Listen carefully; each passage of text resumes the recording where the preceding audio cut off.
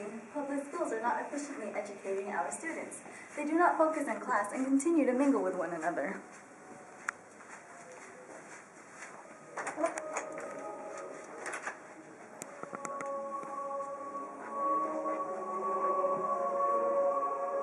As you can see, public schools are not doing their duty. Children are sleeping in class. In response, standardized testing should become required so that we can regulate progress in student education. With taxes rising every year, I will lower the tax rates and you can have more money. Yeah.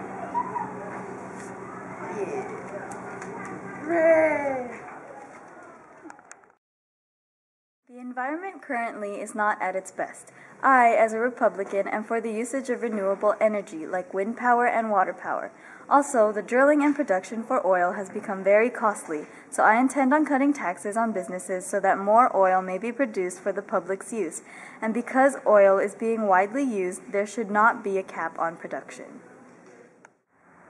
Hi, I'm Mary Balouz, and I am your Republican candidate for the presidential election of 2011, and I approve this message. Woo!